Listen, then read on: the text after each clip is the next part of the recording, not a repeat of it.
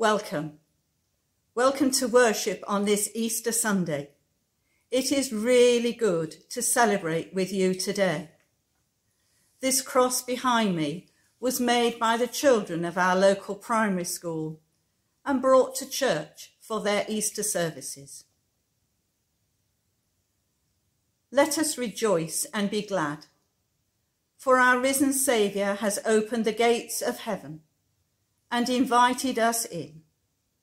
Let us rejoice and be glad.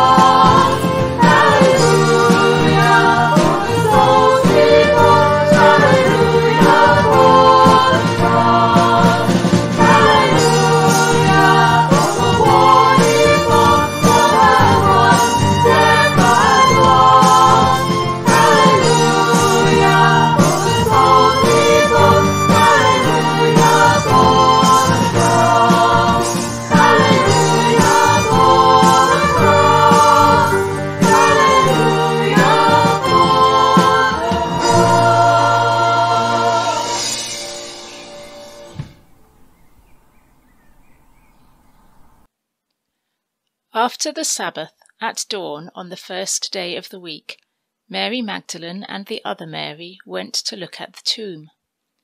There was a violent earthquake, for an angel of the Lord came down from heaven, and going to the tomb, rolled back the stone and sat on it. His appearance was like lightning, and his clothes were white as snow. The guards were so afraid of him that they shook and became like dead men.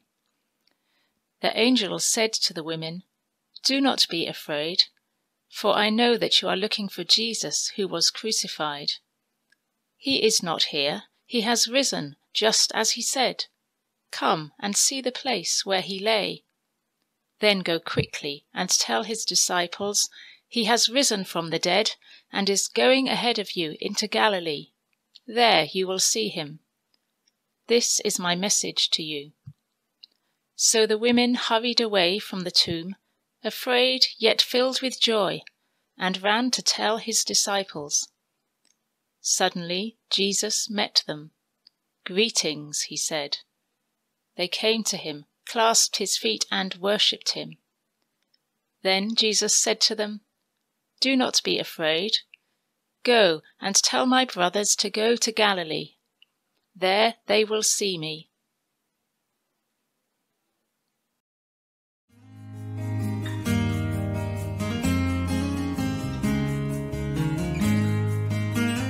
Christ is risen. He is risen indeed. Alleluia.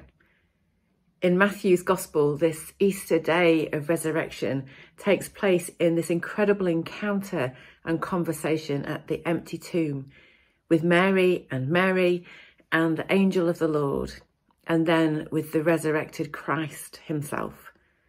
It's a pivot from grief to joy, and in it is a pivot that all of us are invited and encouraged to take. And I want to look at that pivot this morning and what God might be encouraging each of us for this Easter journey in each of our own lives and our communities. Now, I should say that for me, whenever I read these Easter narratives, particularly of the women going to the tomb early in the morning, it takes me to the conversations and companionship I've had with many different women from around our global world in different cultures, where the way that culture shapes how women will tend to bodies at life and at death, in places of birth and in times of death and grieving, and the significance of different ointments, of spices and of clothing around those times. And I was once part of a gathering called the Anglican Women of Prayer, which brought together women from around our world talking about our lives of prayer and encounter with Christ together.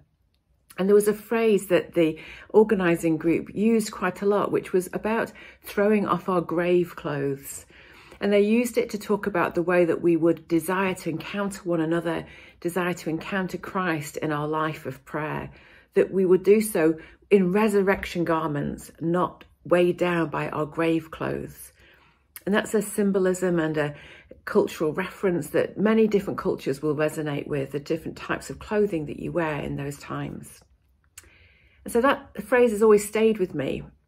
Have I thrown off my grave clothes? What am I wearing spiritually? Am I dressed in a season of resurrection, or am I wearing the weight of grief?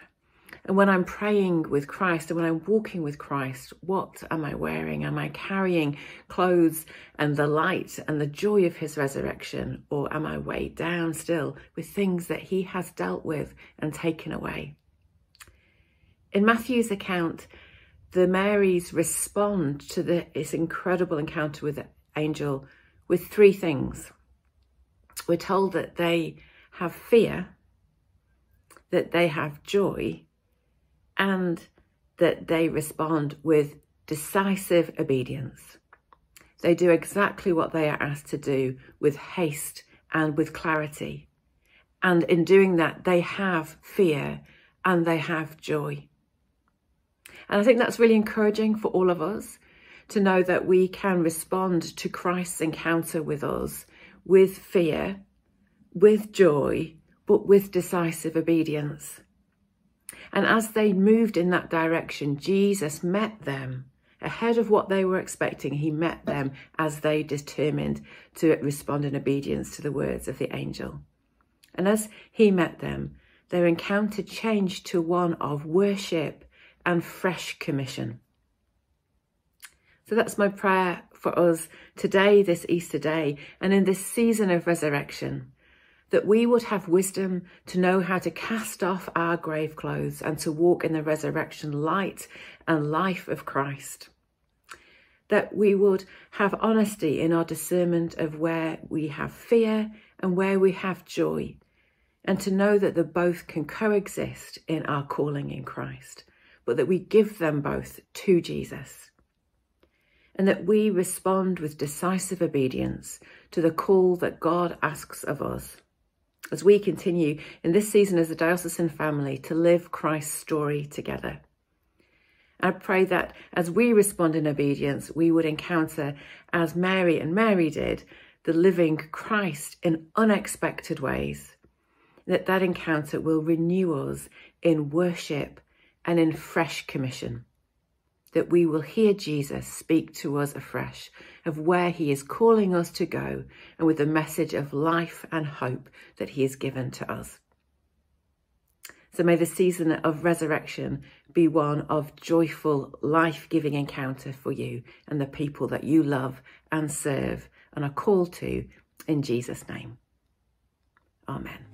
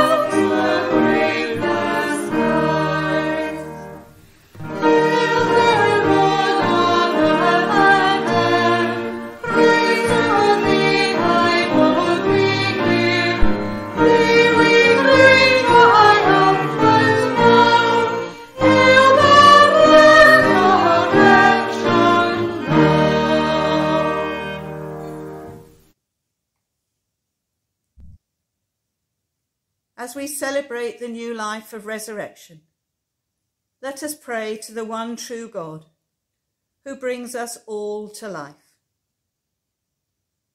Lord God, we pray that the Church may proclaim with joy your message of hope for the world.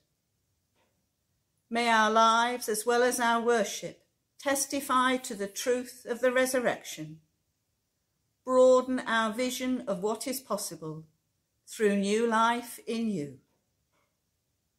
Life-giving God, transform our lives.